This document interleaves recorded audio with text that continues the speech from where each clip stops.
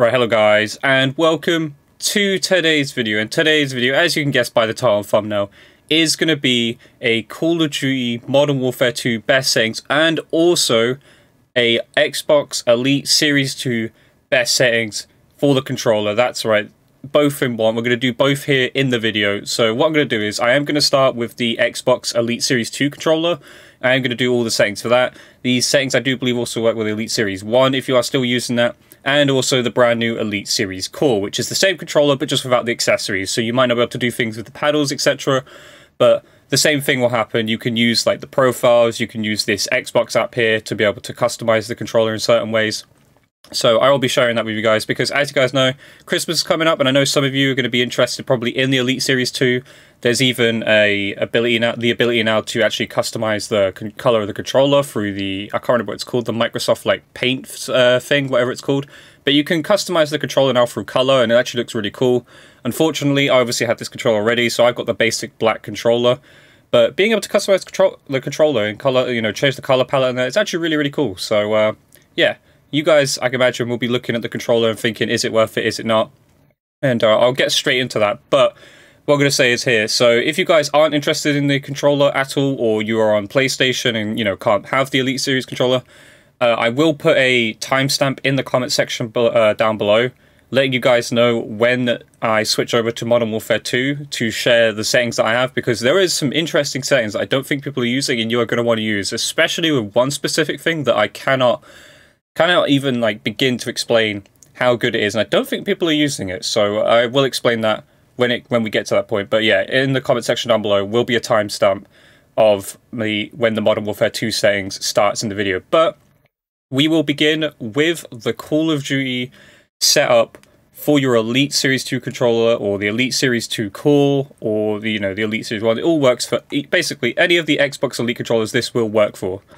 So yeah. Let's get into it. Let's start with the mapping, okay? So, as you can see, nothing's changed here, right? Nothing has changed, except, obviously, we have the paddles at the bottom. Now, this is one thing I want to start with, okay?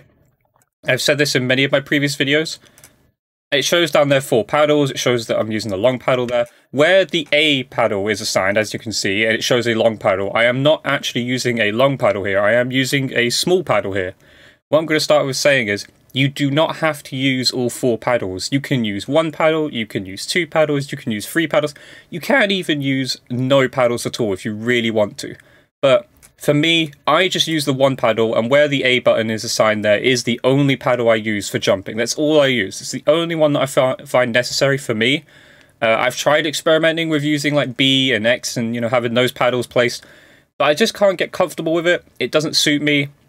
It doesn't suit how I play. You know, I sometimes accidentally hit the left side of the paddle. I just cannot get used to it. So for me, I use 1 paddle on the bottom right there, the A paddle, that is it. And it's not the long paddle. I do use the short paddle. Feel free to mix it up a bit and use the short paddles in the lower sections if you have to, because the problem I have with the long paddle is I would accidentally hit it with like my 4th finger just before my pinky, and I would accidentally like trigger that paddle just through my longer finger just being on the paddle. So, you know, you guys got to work out for yourself. This is one of those. I will state this as well before we continue the video. But if, you know, this is kind of like what I find best and what works well for me, but you guys can experiment. The same with the Modern Warfare settings. I will give you like a variation of like what sensitivities are good, you know, and what you can do. But this isn't a one-size-fits-all. This is kind of my best settings, and you can use it as a base and go from there. So for instance, where I've got the A paddle as, you know, my jump button and everything, you might not want to have the jump button as, you know, that paddle. You might want to have reload, you want to have crouch, you might want to have like the Y button. I don't know, you might want to have certain things in certain ways, but I'm just showing you guys how I have it set up so that you guys can follow along, and you can either copy it and try it, and then if you don't think it works for you, experiment a bit. Maybe you want to use the long paddle instead of the short paddle. But yeah, so that's the mapping right there. Nothing too crazy with it for me. But like I said, feel free to experiment with this. But for me, just in the bottom right there, short paddle and A. That's all I have for my paddle setup and controller setup. Next up, the left stick. This is on default. Nothing changes here. I left it on radial. It's not really that important. You know, movement's movement. That's all it is. But right stick. this is important. I find that true diagonals is so much better than radial for this, just because it's more precise. It is way more precise, at least how I feel. I feel like it tracks more. So if I spin it here, you can see it's going along. And I wish I had like a camera here. I wish I had like a hand cam or something to show you this. But it's more precise, whereas radial, a little bit, I don't know if you guys can see that. It's a little bit more jagged. Like it's not as smooth. It's not as smooth movement, or, you know, it's not as precise, I'd say, than true diagonals. True diagonals is a true movement. Like whatever you do on the controller is exactly what you are doing. And for me, this improved my aim so much in Call of Duty, like so much. It is so much easier to aim with this. You can make those small adjustments, those huge adjustments.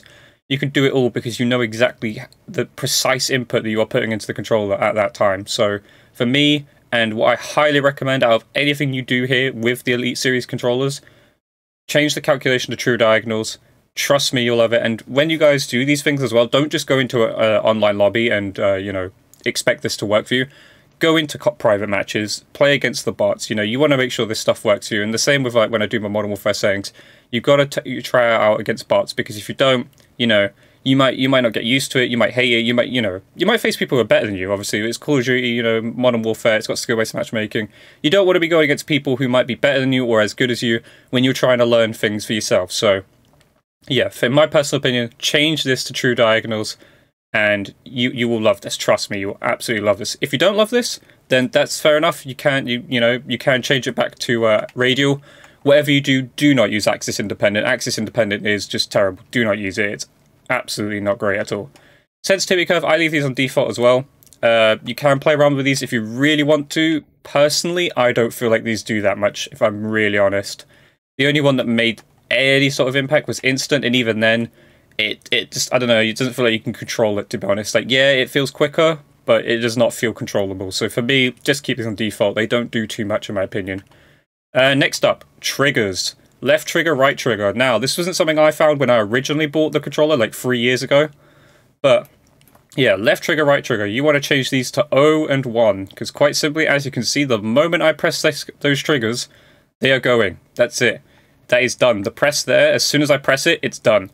And also, just to let you guys know, I am using the trigger stops. So on the left side, which is the aim, obviously, I don't have it on the fullest setting to make it the trigger as little as possible.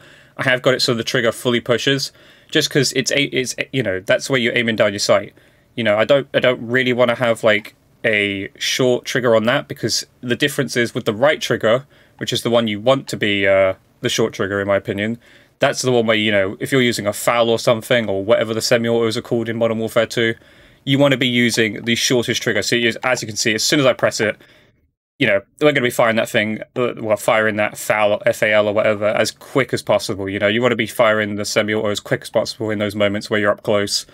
And yeah, left trigger though, even though I've got there on the littlest push, my trigger is like set to be able to be fully pushed. So, you know, if I was doing a racing game or something, you know, I'd be able to like speed up and then like brake and stuff. But yeah, so left trigger, don't have it fully, you know, allow it to be maximum push, in my opinion. And the right trigger, have the trigger stop on. Have the trigger stop on the fullest setting, in my opinion, so you can have that trigger finger when you need it for the FAL, you know, these semi-autos, etc. And also just to be able to react quicker, I think, as well. I think it feels nicer as well. It feels like you got that press going, and you feel like you're shooting the gun as soon as you press it. So yeah, that's the way I'd do it. 0 and 1 on the left trigger, and 0 and 1 on the right trigger. Next up, vibration, fully off. Okay, I know some people play with vibration on for that immersive feeling, to feel like they're actually playing the game. In my opinion, turn this off, okay? You do not want the controller, when you're trying to aim and be precise, if the controller's like rumbling in your hand and like jumping up and down, going left and right, there's no way you're going to be able to aim precisely. It's just not going to happen, okay? You're going to be jolting around here and there. You want those precise movements. It's like, you don't want to have, you know, try and have precise movements whilst your controller feels like you're in a rally car going over some speed bumps and that, and you've got your controller going here, there, and everywhere. Like, it's just not, it's not helpful. So in my opinion, have these all set to the minimum value. you don't want any vibration in the controller. And also, when you get into the Call of Duty settings, obviously I'll make sure to show you guys just to turn off the vibration. You do not need it. You do not need the vibration at all. Alright, you got this. This is a brand new little feature. It's up to you guys what you want to do. This doesn't give you more aim assist. I wish it did, but I've heard orange gives you more aim assist if you guys are interested. I'm only joking, but I just have it set to orange. But yeah, you feel free. It's just a cool little bit of customization. It looks quite cool. I wish I could show you this, guys, but the orange looks cool to me. It's up to you guys. You can change it to blue, red, green. Do whatever you want with it. What next? I'll also talk about, so you guys can't see this, but I'll talk about it. The thumbsticks and that. So on the left thumbstick, because I do get these questions quite a lot on my previous videos from like Black Ops Cold War and Vanguard, etc. So I'm going to make sure I include these this time, because I feel like I forget these every time. The left thumbstick is the domed thumbstick. So it's the one with, if you guys get the accessories, by the way. So if you buy the core version of the Elite Series 2 controller, which is the one without the accessories, you won't have these accessories. You do have to do a separate payment to have those accessories. So this is for the people who do have these accessories. But the left thumbstick is the domed thumbstick with the rings and stuff. For me, personally, just feels more comfortable to be able to move on that. You don't need this to be like an accurate thumbstick. You do not put, like, if anything, do not put the tool thumbstick on this that comes with the comes in the accessory kit. Do not do that. It's not smart. It's not intelligent. I mean, if you guys really want to, you can, but I wouldn't advise it. You just need something that allows you to move. You know, you're going forward, left, right, and back. There's nothing you need to be precise with. The right thumbstick, though. So this is where it's interesting. So essentially, I do have a tool thumbstick. Essentially, and what I mean by that is I have the default Xbox controller stick on there because on top of it, I have got a Black Ops 4 Control Freak. So that does, in essence, make it a tool stick. That's what it makes it. But it's more comfortable. It's better than the long thumbstick that they give you, in my opinion. And I will highly recommend. I am not sponsored by Control Freak in any way, shape, or form. But if Control Freak wants to, you know, help me out here and possibly give me a sponsorship, just give it, letting you guys know. I'm endorsing the product, and I'm joking. But yeah, Control Freaks are fantastic. I've been using them for years now. I can't remember the first time I did, but like I think all the way back in Black Ops 3, I think maybe, possibly. Control Freaks are amazing. They're just really, really cheap, really, really durable. They don't break. They honestly are amazing. And they help with my aim tremendously, and I couldn't highly recommend them anymore.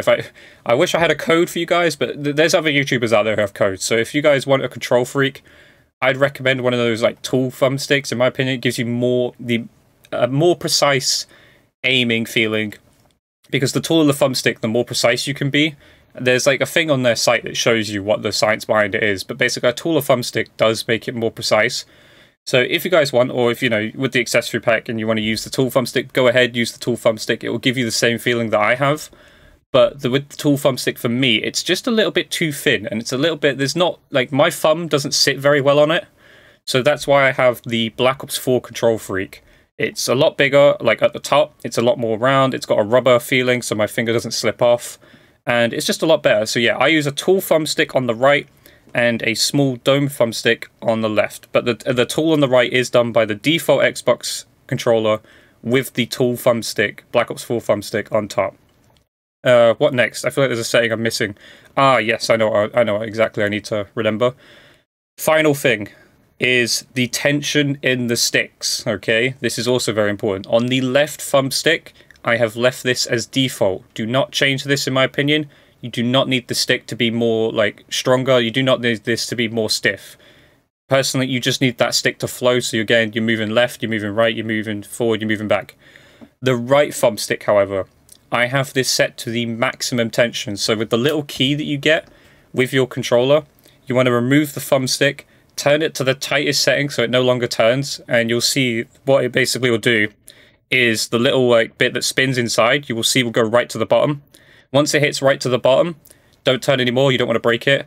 That is on the tightest possible tension for that stick. And the reason you want that, in my opinion, you want a bit of resistance, because when you're doing those slight movements that you need, or you try to do those quick movements, and let's say your thumb just like, I don't know, it just has a little moment where it like tries to like move the thumbstick one way, and then you have that little moment where, I don't know, you get a cold chill or something, and you flick to the right or that. It stops you from doing that because there's just enough tension in the controller to stop you from making those minor like mistakes basically, and you know, keep going in the way that you want to be going with your aim. So yeah, the way I have it is left stick is on the normal tension. Do not change this, in my opinion. And on the right stick, I have the maximum tension possible on the stick. And that should conclude it for the Xbox Elite Series 2 controller. Again, this will work with the Elite Series 1. It runs by the same app. It runs by the same accessories. The controllers probably feel a little bit different, I'm pretty sure, because this has a textured grip compared to the other one. This will also work with the Elite Series Core. And obviously the Elite Series 2s that you know, guys might be buying for Christmas that you can customize to make it green, make it red, make it blue. Again, I wish I was able to do that. I'm not going to go out and spend on another Elite Series 2 controller just to have the color change. Unless this one breaks, of course. So I will also add that in at the end. If you guys want an honest feedback as well, like a kind of mini review about the Elite Series 2 controller, if you guys are interested or thinking about getting this for Christmas or, you know, just for Call of Duty and primarily like now, the Elite Series 2 controller is a fantastic controller. It is worth the money in the sense of what you get with the accessory app, the way you can customize it. I think the one, like the core is pretty good as well if you don't want the paddles in that. I get that. Makes the controller a lot cheaper if you're not someone who wants the paddles. I think the controller with the accessories is well worth it. You get a lot of accessories. You get a D-pad, you get loads of thumbsticks, you get the different, back attachments. I've forgotten what they were called. But you get the little key thing as well to change the tension in the thumbsticks. Overall, I think it's well worth the money. The only complaint, okay, this is not a perfect controller, I will be honest here. It is not very durable. So what I will highly recommend is if you do get this controller, do not rely on just the Microsoft warranty, okay? Yes, you do get a 1-year warranty, which means, you know, any fault in that time, you can replace the controller free of charge. But after that 1-year warranty is done, you are screwed, and it is a very expensive controller, and I remember I had to get repaired. So this isn't my first ever Elite controller, this is my second ever Elite controller. I will warn that now. The first time, I didn't buy the warranty, and I did have to use the warranty, and then again, it broke after that. So I had no warranty, and in the end, because the repair they were wanting to charge me was like £110 or something ridiculous, with also posting it back in that, I just decided I'm going to buy a new Elite controller, and I bought an extended warranty. I bought a 3-year warranty with it. So highly recommend, guys, when you buy this controller, buy a warranty for it. No questions asked, just buy a warranty for it. Things like stick drift do happen with this controller. Unless you're someone who's able to like repair it yourself, then feel free to do that. But 100% get a warranty for this controller. It is not very durable. It is a fantastic controller, but the life expectancy of it is not the greatest. You know, it just depends on the batch you get. Right now, the one I've had for over a year so far. I have not had to send it back for repairs. It has no stick drift at all, or maybe the minimal amount, but it's like so little that, you know, you can change that with the dead zone settings in Call of Duty. But yeah, it's a great controller, but get a warranty for it. And yeah. So that will conclude the Elite Series 2 controller settings for this portion of the video. What I'm going to do now is I'm going to cut and go to Modern Warfare 2 and share with you guys the settings that I use along with this controller here in Modern Warfare 2. So yeah, let's get right into the Modern Warfare 2 settings. Right, hello guys, and welcome to the second portion of today's video, and also for you people who might have skipped the start because you didn't want the Elite Series 2 controller, or you just, you know, you're on PlayStation and can't have that controller, or you're on PC using a controller. Welcome, this is the Modern Warfare 2 best settings, and I mean best settings, okay? As you can see, I'm level 28. I have played the game. These aren't settings that I've just made up out of thin air and decided, hey guys, use these. These are settings that I am currently using and having a great time with. If you guys even want to see the progress I made with this, I did do a stream the other day. Feel free to go to about, you know, the 2-hour mark to the 3-hour mark, because in the first 2 hours, I'm not going to lie, I couldn't find the right settings, okay? It was a little bit difficult as well, because as you guys might have known, if you played before, you know, in New Zealand, you know, we all took that holiday to New Zealand. But, yeah, so I wanted to change my settings in game. Obviously, I couldn't, so I had to do it out of game every time, which made it a lot harder to be able to find the precise settings that I wanted. But in the end, we found them. And you'll see after the 3-hour mark yesterday, my aim was incredible. And I did put it down mainly to one setting that is completely broken. I mean, completely broken. And I highly recommend to anyone to use. But what I'm going to start by saying here is, these are just my settings, okay? These are my best settings because they are what works best for me. You guys can change and fiddle around with these. You know, you might be someone who doesn't use the certain, like, button presets that I use, or you might not, you might want to use a higher sensitivity or lower sensitivity. I am going to just say what I use, and then I'm going to give recommendations on whether or not you should use certain things, what you can change, what's a good range for certain things like sensitivities and dead zones, etc. So yeah, let's move into it. And also, this is for just controller, by the way. If you guys are looking for mouse settings, I am not a mouse and keyboard guy. You guys wouldn't want to see that gameplay. So yeah, just controller settings. So yeah, let's get into it. First thing, button layout, tactical. As you can see, right stick is my slide, and B is my melee. Personally, in Call of Duty, the melee hasn't been great for quite a few years. It's never been as good, as being able to slide. Sliding isn't too fantastic in this game. It's better than what it was in the beta, I will say that. But yeah, personally, I go with the sliding mechanic over using the melee mechanic, just because I want to traverse the map quicker, and instead, as you guys know, I only use one paddle on the right side just for jumping. So to be able to move and slide, I kind of like having it on the stick, just because then my thumb is always constantly on the stick and not having to go back and forth from the B button to my thumbstick.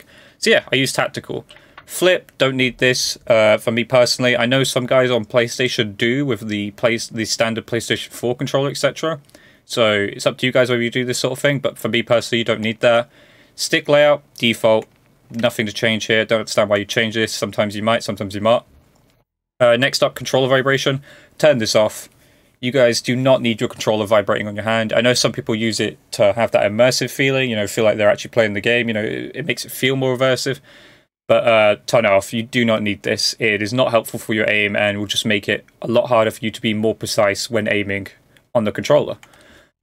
Right, next up is the aiming. Okay, this is the part that some of you guys might have come here for, because sensitivity is everything. It is the main part, which also plays into the next part, which we'll go into in just a little bit, the graphics and that, because your field of view is also very important to your sensitivity. So I will state that now, because some of you guys might not use the same sensitivity as me. You also might not use the same type of field of view, but your field of view and sensitivity do have an effect on how fast your aim feels and how slow it feels. So bear that in mind when you're just doing your sensitivity. It's not just the sensitivity you need to think about, it's the field of view that you are using along with your sensitivity.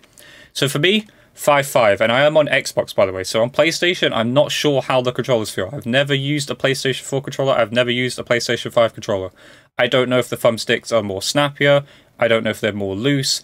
These things all come into play and do affect how sensitivities feel, because it might feel quick to you, the 5.5. I don't know. I have no idea.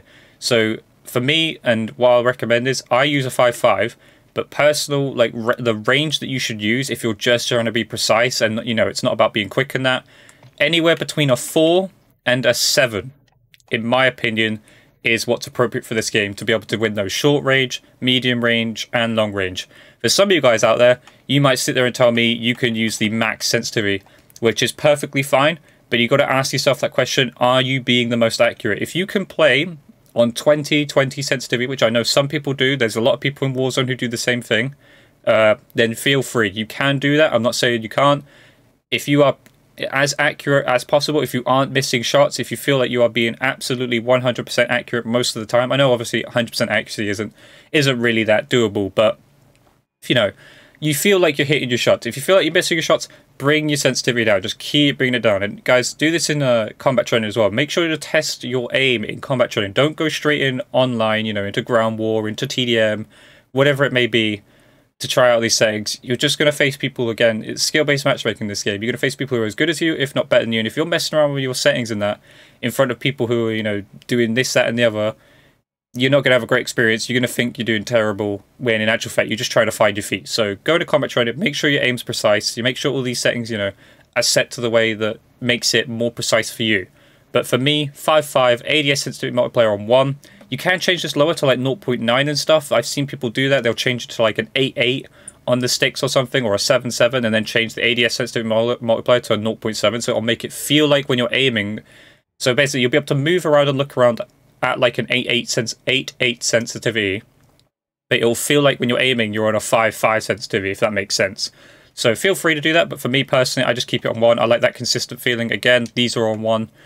Vertical aim axis, I've done nothing with these. These are on standard. Aim down sight behavior should be on hold. I don't understand why I'd use toggle. Automatic sprint, I have this off.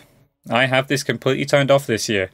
I was using automatic tactical sprint, but this year with the lack of a ability to slide and stuff, like a slide cancel, I don't find automatic tac sprint to be great, which is kind of an issue in itself. So the problem is the automatic tac sprint in this game will catch you off guard. If you're caught automatic tac sprinting in this game, you are done for. There are people posted up on head glitches here, there, and everywhere, and with the time to kill being quite fast, that's it. You are not going nowhere. You ain't slide cancelling on them. You ain't doing any crazy movement. They are going to kill you. That is it. That is as simple as that. So for me, I have turned this off. I don't feel the need for this. The only thing that I hate that like this isn't really, in my opinion, that as good as it should be. Like, I know some people will still use it anyway, which is, again, it's up to you. Feel free to do so. I'm not saying you can't, but I'm just saying what I personally use. This does help your controllers, like thumbsticks, last longer because, instead of having to click in and stuff, it just automatically goes for you. So that's the only thing that kind of sucks about this. But for me, I have this off, and again, if you guys go to my stream, you'll see the moment I turn this off, it was like night and day for me. So, up to you guys, don't have to use it, but for me, personally, I don't use it at all. Equipment behavior, hold, double tap ADS, tap to reload. I know some people use tap to interact or stuff, yeah, that's more for Warzone and that, but for multiplayer, I've just left it to that, and then armor plate supply 1. Doesn't really matter for multiplayer at all. This, though. This is the setting, guys, okay? This is the important part. For you guys who've got to this point of the video, change this aim assist type to Black Ops. This aim assist setting, I'm not even kidding, and I even said it in my stream last night, is ridiculous. This feels like aimbot, okay? Like, when you just aim onto someone, your aim is not moving off of that person. Like, it is almost aiming for you. And I know that's going to sound horrible for all you guys who play on PC and might use a keyboard and mouse, or if you play on Xbox and PlayStation, use a keyboard and mouse, because you can do that. The aim assist type Black Ops is absolutely insane. I don't know if they're going to change something about this, but I know a lot of people are not using this. And when I changed to this last night, oh my god, was this insane. So change your aim assist type now to Black Ops. Honestly, it is incredible. You will understand what I'm talking about when you use this thing. It is insane. Obviously, you got to pair it with the aim response curve type dynamic. Not even going to talk about the other ones. You can use standard if you want to. I personally wouldn't use linear, but dynamic is the best. It gives you that small adjustment. It gives you that quick ability to, snap on the targets when they're like further out of your range to be able to aim onto. Dynamic is the perfect balance. There's no reason to not be using dynamic. Just put on dynamic. And, thank me later, okay? If you're not on dynamic, what are you doing? ADS sensitive multiplier 1. You want it on instant. Don't understand why you want on gradual and after zoom. That'd be a very weird feeling, I'd imagine. So have it on instant. Custom sensitivity per zoom. You could do this if you guys like snipe and stuff. Personally, for me, I've got this off. Don't need it. Make sure to change this, guys. This is your input dead zones. I've got mine on 0.05. If you guys have a new controller, if you just bought the Elite Series 2 controller, if you guys saw that segment in the video, you can probably put it quite low at like 0.02. Basically, put it as low as possible until, you start to see stick drift. If you see your character moving or you see your aim like moving, you got to up the stick input or the left stick and right stick input dead zones. But for me, 0.05 is perfect. I get no stick drift on this. These are on 0.99. You can actually change them to 1, but I've just left them on 0.99. Left trigger, right trigger, 0. You want your triggers to be, feeling pressed. Like, you want them, as soon as you press that trigger, you want your trigger to be going. You want to be shooting, you want to be aimed down sight. So get these to 0. Don't understand why you'd have these any more than 0. Sprint tactical behavior, toggle, auto move forward, off. I've got single tap sprint on, so I'm still yet to understand what exactly this means, because when I do it, I guess I just press and then it tac sprints for me. Works best for me, so I'm just going to go with it. Single tap sprint. On for grounded mantle. Automatic airborne mantle off. Automatic ground mantle off. Invert slide behavior. Standard movement. All this stuff. Honestly, I didn't do anything crazy with these. Yep, I got quick C4 detonation on. I haven't used the C4 yet, besides in the campaign, obviously, which was a good campaign, by the way. I'm not going to spoil it, but it was a great campaign. If you haven't played it, you should probably play it. Yeah, other than that, didn't really change anything here. Nothing too crazy. Next up, move on to the graphics. So these are important. Turn this off. Just turn this thing off. Why would anyone use it? I don't know why Call of Duty has went down this reasoning of using on-demand texture streaming. It's useless. It will cause you more lag. because you're downloading the graphics whilst you play. I don't understand this. Just turn this off. You do not want this. It's absolutely useless. Don't know why Call of Duty is doing this. World motion blur, turn it off. Weapon motion blur, turn it off. Again, as you can see from the images, you kind of want to be able to see, you know? Yes, it adds to the realism in that, but it's not going to help you see, and it's not useful at all. Film grain, turn this down. You want to be able to, again, you want a more clear image. That's the whole point of this. You want a more clear image. Depth of field, again, it says there, anything out of focus, anything out of focus, you know, the out of focus blur effect is disabled. You don't want things blurring whilst you're aiming, because once you're shooting at a guy, you know, you aim down sight and you can see them clearly. Anyone to the left or right, you're not going to see it clearly because it's blurry. You don't want a blurry image.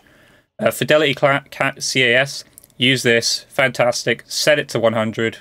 No questions asked, just do it. Your game will look amazing. I'm pretty sure this actually is a lifesaver for all those people on the PS4s and Xbox One originals or Xbox One S's and stuff like that. Because those consoles, you know, starting to lag a little bit behind. You know, things like, you know, the graphics in that are starting to be a bit heavy on the consoles and on those systems. Put this on, it'll make your game look amazing, and you know, it doesn't put any stress on your console. So you want the game to look amazing, put this on and change it to 100. For me, obviously, I can run 120 Hz refresh rate. I am on an Xbox Series X.